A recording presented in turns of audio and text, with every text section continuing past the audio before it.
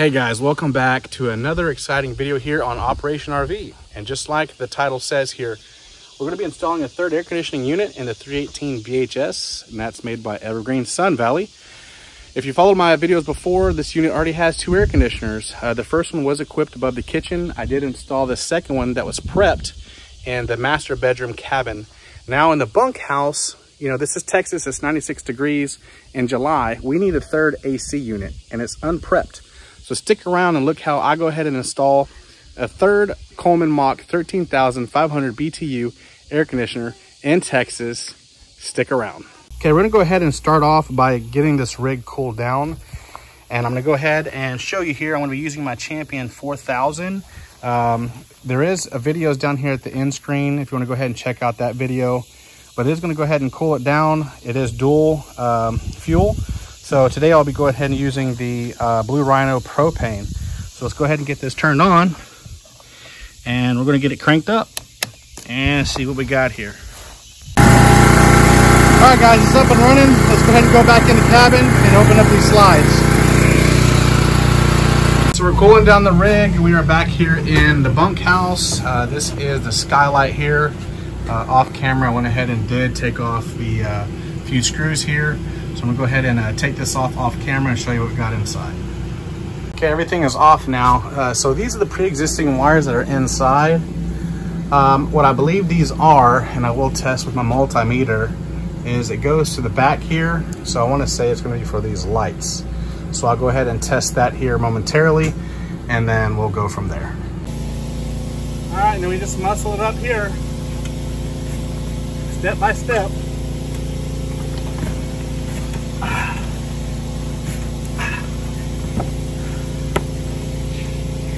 On the roof. Hey guys, all right, rooftop here. So here's just a few essentials, give or take. We got a multimeter, we have Phillips and straight, electrical tape, and a utility knife, along with our new Mach 3 13.5 AC unit. What we're gonna be doing here momentarily is using our tools up here to get off all this old sealant, which I'll go ahead and demonstrate in a minute, so we can get access to the sunlight, have it removed, and go ahead and drop her in. All right, so here's where you want to be kind of delicate. You don't want to tear your roof. So this is metal. So what I just do like this is just grab a screwdriver and you're just going to kind of go along. And it's a tedious process, but this is what we got to do to unseal it. And then we're going to pull it off. I'll go ahead and save the mundane footage off camera. Stay tuned. All right, so getting a cordless, this is the give or take here. It's going to be a lot faster to get these screws out. As you can see here, they just back right out, just like that. Go ahead and do this other one here. Just back right out. All right, she's off. It's all exposed now down into the bunk room, the bunkhouse here. So what we're gonna do is go ahead and get the rest of this stuff off. We're gonna go get it cleaned up really nice. We're gonna unbox the AC, so you guys stick around. We're gonna drop it in. All right, guys, it's all cleaned up around the sides there. We're gonna get her unboxed and dropped in. Okay, here we go. Now we're just gonna go ahead and lift it out of these sides here. Okay, so this is the bottom side here, and you see this gray gasket, okay? That is actually what we need to line up right over this hole. And what this gasket's gonna do is when we go inside and put the inner shroud on, it's gonna sink this part right here, this gray part, all the way down, so where it gets a good mesh and adhesiveness to the outer part of this sunlight. So let's go ahead and move this over and get it positioned. Now that we have it lined up with this here, what we're gonna do is just slowly lower this down. Let's see, just like this. I'm gonna go on the inside and get it all positioned square and start with putting the inner dials and screws on the inside so it kind of bites down on each other and adheses to the roof here. Okay, so we're inside the bunkhouse here, and what we're trying to do is, if you see this gray pad, it's kind of offset a little bit on that side, over too much here. This side, it's over too much this way. Just like that.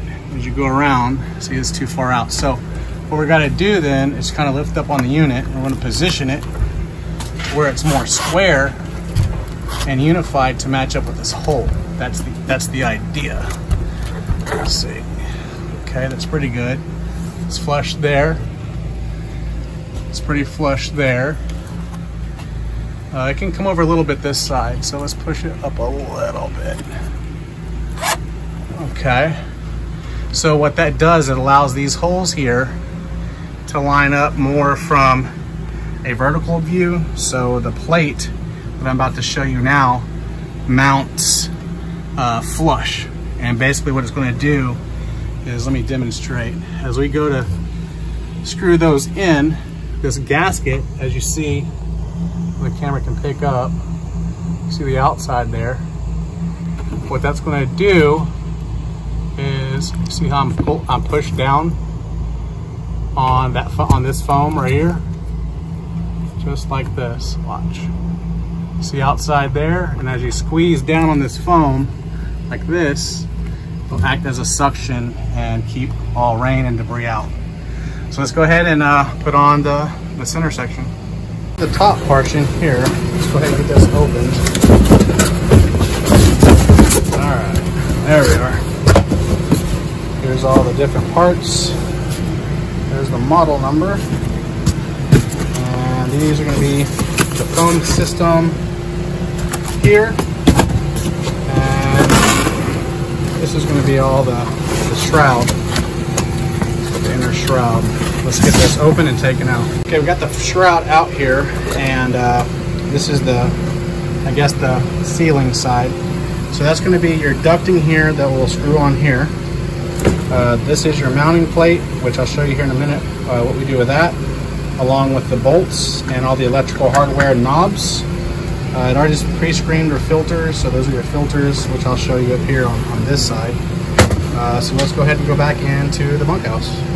Okay, first step for mounting this to the ceiling, and it comes with this gasket here. We're going to go ahead and remove this adhesive, and we're going to set it right over this metal plate, and then we'll use these bolts here, and we're going to mount this up to the ceiling just like that. Got the bolts now in, and this is what I meant earlier about making sure that you're all lined up, being square. So as you see, my finger's still here. What we're going to do is take your additional drill with an 8mm, and what you're going to do is go ahead and draw this closer equally all the way around, just like this, just like that, all the way around. And okay, just till it kind of bites the ceiling there, and then we'll do it equally all the way around to where it snugs in. All right, so here's the part where you want to kind of do turn by turn to make sure you're equal all the way around. So let's check it out. You can see everything kind of squeezing together there, and that's what we're wanting. So we're gonna do this the same step equally all the way around, just like that. I won't boring you with all of this. We'll go ahead and get all this situated, and then we'll come back here to the next step. Next on the list here is the ducting. So you're just going to take 3 of your screws here that come in your kit, and you're going to put them here, here, and here, which they're already kind of pre-punched and tapped here for you. So you're going to take the ducting that has the 2 holes here on this side. Let me see here, just like this, up there, and then match it up to those 2, like that. So we're going to grab these screws, and I'll do this off camera, and we'll get the ducting on there. Go ahead and lift this off the shroud here. This is what's going to be kind of facing up like so, and your ducting is what we're going to be putting on the inside of this. Okay, and then our wiring, let me go ahead and span out, since this is non-prepped unit. I will be running Along down here, I'll be tapping a hole outside. We'll be running 10 to 12 gauge up, over here, and so it'll come in here, the wiring, and that's where it'll come through this port here, the 10 to 12 gauge wire, and then we're gonna go ahead and match those up to the neutral, ground, and positive. We'll tuck all those in the box. We'll get this mounted here up top like that, and literally put on this plate with the remaining screws, and like this, just like that. And then we're gonna put on our knobs right here, and we are essentially done, guys. So go ahead and stick around. I'm gonna go ahead and get the remainder of this all done, and then I'll show you here momentarily what we're gonna do to run this line out so we can connect the outlet box to the pedestal using a 30 amp plug. All right, guys, the shroud's on, and I don't have this stuck on there yet. I'll do it later, but to give you an idea, because I still got to run that wiring, is now that we got the shroud on, you go ahead and put your dials in. So this first one here, that's chrome, that's going to be your thermostat. And see, it's only one direction. It's like a half moon. So you just put the half moon like that on this switch right here. This is your thermostat. And then this is your selector of your high, low, medium, cool fan. Same thing, put your little half moon there, how that sits like this. And they're on. So this is your indicator of where you're at. Right now it's off. And then when you turn it on, you can go over to low fan, low fan, high fan, low cool, high cool, all the way back to off. This is your thermostat. It's on heat, and you just keep that over to cool, just like that. All right, now we'll go ahead and put the filters on and vents, and we'll be running our lines. Okay, guys, so here's the outlet box that's going to be going outside. It is a kit. It does come with the whole GFCI box and everything. So that's everything on that list. We got a male end here, and we got a 12 gauge extension cord, which we'll be splicing this end off later and installing this. So there's gonna be 2 male ends, and of course a 12 gauge Romex, which we're gonna be connecting here and running it out and around and out. Go ahead and get your Romex. Go ahead and strip you down about 2 inches worth. That way you'll have enough to go ahead and get acclimated with this switch panel, and then go ahead and then remove a little bit of the insulation here. So on the bottom side of the switch panel, you want to run your yellow Romex here through the back. Go ahead and tighten it down here with the Phillips screws. This is your thermostat wire, so just kind of leave it hanging for a minute. So now that we're flipped over, this is the thermostat side, and of course we're going to attach everything accordingly. White with white, black with black, and then of course this green wire here will be ground. So we're going to go ahead and put these wire nuts on it, get it all electrical taped up, and then I'll show you the next step. All right, the wiring is now all done. We got the wing nuts and everything taped off. So in your kit here, you're going to have this little triangular piece with 2 screws. We're going to get these wires now bent down and tucked down in there and get this cap on, and we're going to continue on.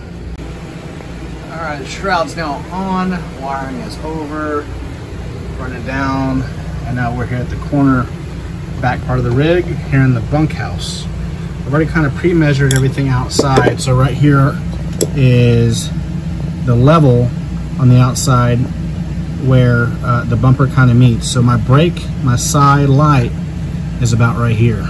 So, you know, that's why you need to go outside and check, because you definitely don't want to drill into your light. So I pre-measured it, about two of these, so roughly 6 inches in length, which is pretty much the same thing as a screwdriver. So here is where I'm going to drill my hole, and then we're going to go from there.